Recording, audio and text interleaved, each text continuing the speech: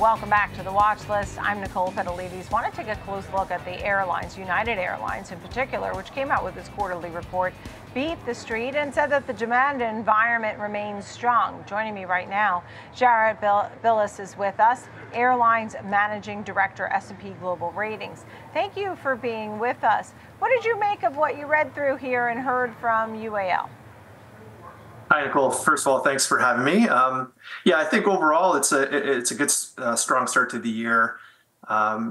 Pretty consistent with what Delta had said last week. I think it was positive to see earnings go up as much as they did, and the fact that losses were relatively limited considering the impact of the parked Boeing MAX 9. So I think clearly you're seeing that in the share price today.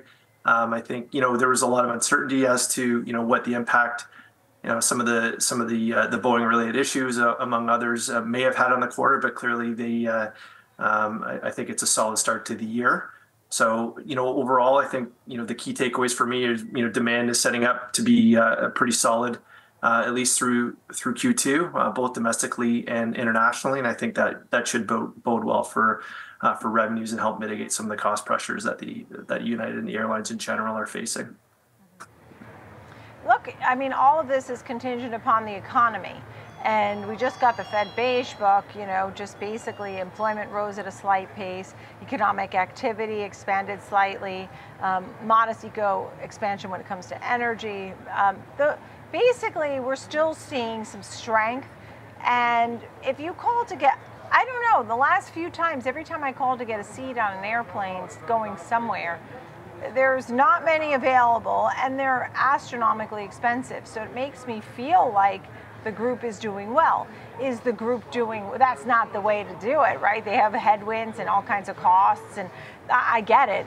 Is the group doing well though, or is it really just like the United Airlines, Delta versus the others? Well, I think the network carriers are certainly doing well. I think you have to take a step back and say, well, as in, relatively stable to perhaps some modest improvement from a strong 2023. But overall, load factors are still high. The demand is still there. It's a question of whether it stays because, as you mentioned, fares are still pretty expensive. Relatively stable is the expectation, at least from our perspective and some of the commentary we've heard. On the flip side, you're seeing some pressure from the lower cost airlines. Where they're just not able to compete to the same extent that they did previously, simply because of those cost pressures. So I think overall, there's still a well-established relationship between GDP and airline revenues, and the expectation is we won't get all of those revenues that were lost during the pandemic back, but there's certainly a good case to be made that there still remains some pent-up demand, and our economists expect another strong year of. In the U.S., certainly at 2.5% real GDP growth. So I think that bodes well. The services component of the equation is expected to remain strong. So I think overall that continues to bode well for the airlines and their ability to improve their revenues this year. And as you mentioned, mitigate some of the costs that are being faced, notably labor. Fuel is obviously an uncertainty, but you're seeing some other inflationary pressures through maintenance costs and elsewhere. So overall, I think for the network carriers, certainly it's starting out to be a favorable year. Yeah, understood. When we look at a name like Delta, I mean, so often when I have guests on, Jarrett, and I ask them which is their favorite in the group, they go to Delta. Does that make sense to you when they say that? Do you see why they say that? Why do you think they say that? Well, we rate Delta higher than United. We have a BB plus with a positive outlook on our credit rating for Delta, whereas for United it's BB minus with a stable outlook. And I think the big reason for that is simply historically and prospectively, their margins are expected to be a little bit higher. Historically, they've had the advantage relative to United and others, and that goes a long way through generation of cash. And the other point is their leverage is lower, so going forward, we would expect that, further balance sheet improvement enables the company to have a little more financial flexibility, ability to get that leverage down a little bit lower. So I think, speaking from a credit rating perspective, a lot of it boils down to the margin profile and the debt profile. But at the same time, the gap is not it's certainly not widening. It's, the gap has certainly narrowed within those two peers. And what about some of the others? I mean, if United and Delta are in the B range, right, the double B plus for Delta, for example, I have to assume you don't have any A's. If you do, I'd love to hear about it. And some of the other names that come. Yeah, go ahead. Yeah, Southwest is another name that we rate in the U.S. Triple B rating. Big reason for that is simply because they have a net cash position, so they have more cash than they have debt outstanding. Clearly, that has a tremendous benefit from a credit rating perspective. And so historically, the company has also been had the strength of a margin profile going forward. They've had some hiccups, of late, but big driver for the gap in ratings and the investment grade rating for Southwest is simply the fact that their balance sheet is substantially stronger relative to the broader peer group. That was for Southwest, is that what you said? Yes, Southwest, yes. Okay. I see Alaska here. There's a lot about Boeing safety that comes on the heels of what happened last January.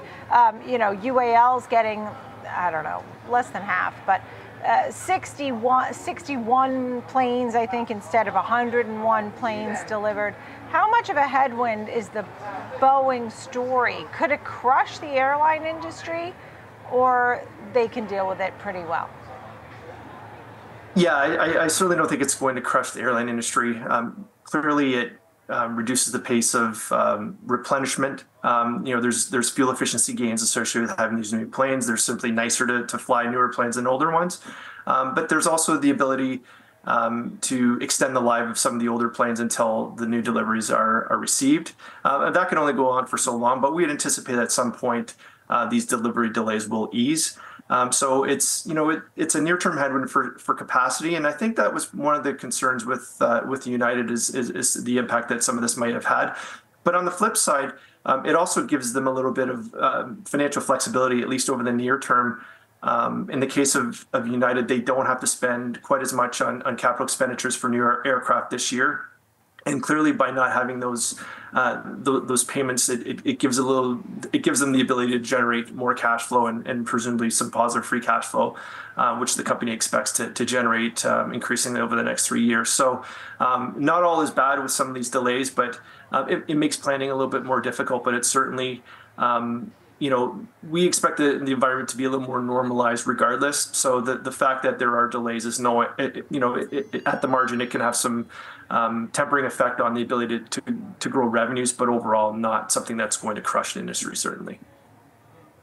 Have you, and this one's out of the box, it's fine if the answer is no, if you don't care to share, about Joby Aviation and flying taxis, and they're going to, rival Uber, Manhattan to JFK Airport. What's going on in sort of the out-of-the-box airline stories? Anything else that's been jumping out at you or taking your attention? So now we know the obvious, and of course, the higher oil prices is something that could be a headwind for this group, depending on how they hedged. But Jarrett, any final thoughts on, and maybe something we hadn't thought of? Well, I can't comment on Joby, but I would say with fuel prices, it's clearly something that we watch. Fuel prices are unpredictable, and pretty small changes in the prices can have an outsized effect on earnings. So it's something that we watch. A big reason for that is that most of the airlines don't meaningfully hedge their exposure. The expectation is that if fuel prices go up, generally speaking, you can pass those along. There will be a lag.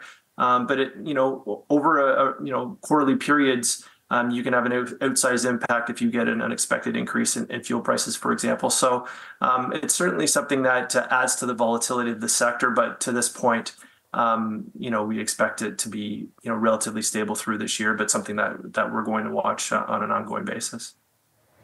Yeah, we'll continue to watch it too. I mean, we have oil down 3%, but obviously a big story for these transportation stocks overall. Jarrett Bilous, thank you so much. Airlines Managing Director, S&P Global Ratings. Thanks for joining us on the show, Jarrett.